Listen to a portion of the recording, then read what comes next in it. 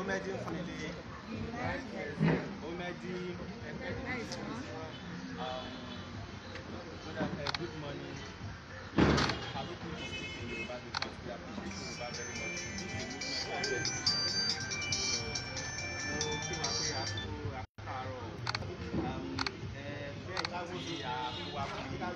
láti ọ̀dọ̀ ọmọ ẹgbẹ́ division movement Omedim. A ní members tó ti lé ní 20,000 all over the world. About 4-5 months ago, mo lọ sí General Hospital Ẹ̀pẹ́.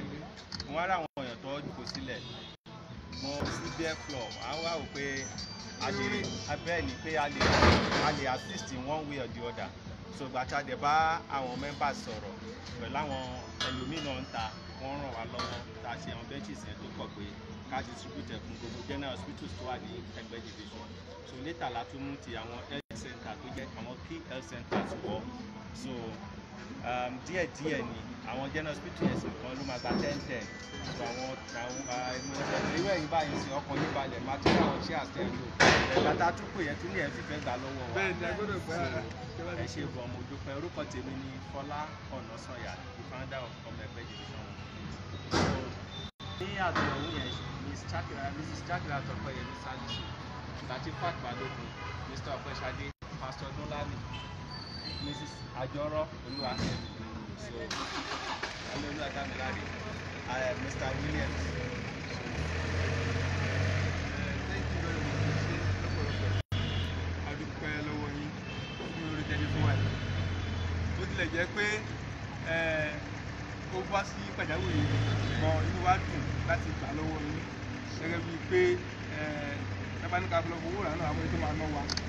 Ẹni tẹ́lẹ̀ ṣe wá náà owó lẹ fi ṣe owó láti wọ́n fi ṣe ẹ̀dẹ̀ wò pé sábìsì láti yín báyìí pàṣẹ tó wá yín báyìí ó sáàfù Ẹ̀pẹ́ ni.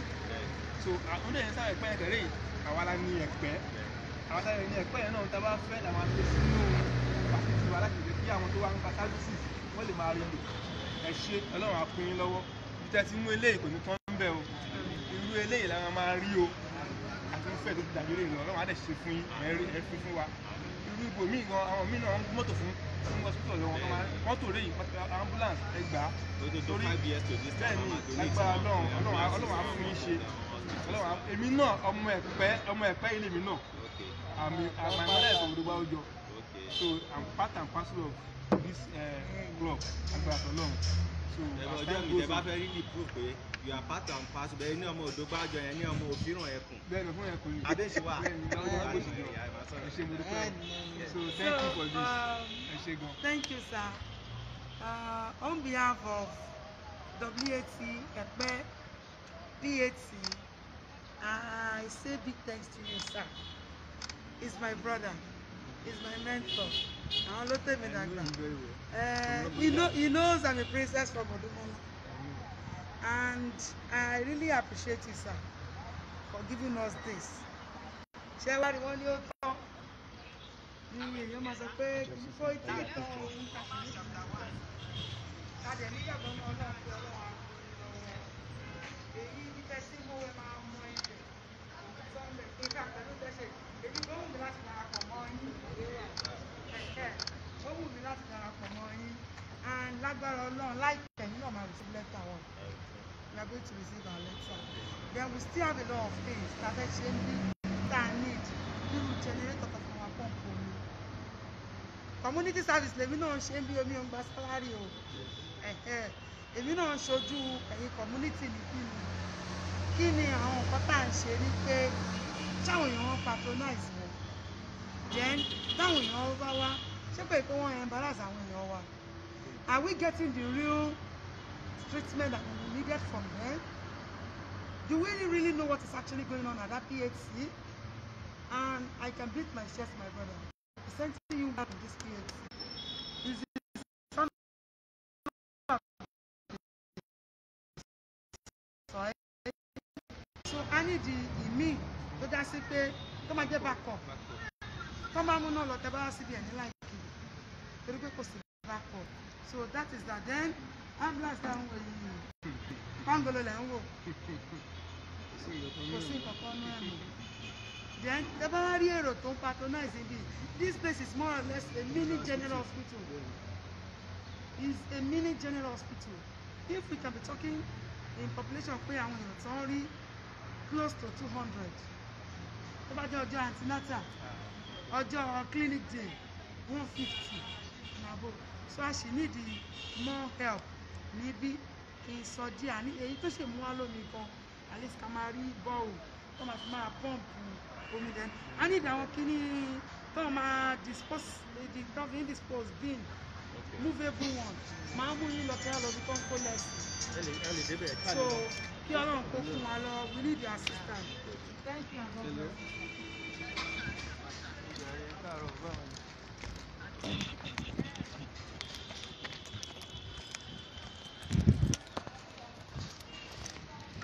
Lára àwọn chairs yìí sà, àwọn fọ́nwà ni wọ́n fún wa, àwọn fọ́nwà ni wọ́n gbà fún wa bẹ̀ ṣe wáyé fún ọlọ́gbẹ́ àpò sí chairs o, àwọn eléyìí àwọn covid ló tẹ́lẹ̀ wa, so èyí táwọn fọ́nwà náà fún wa òun la kó sí inú ilé.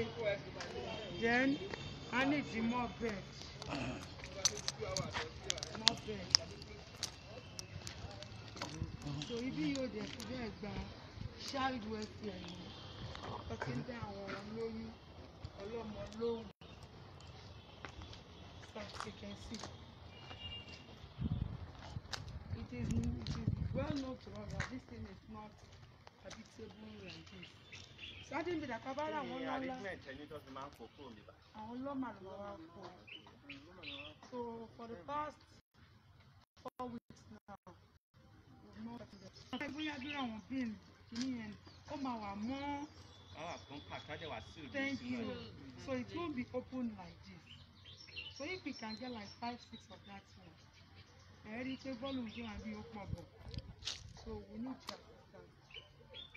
So èyí tó jà mí ẹ̀ bẹ̀ àwọn kíni disposable bin ẹgbẹ́ pé tábà ti cover in fact we can even move it out.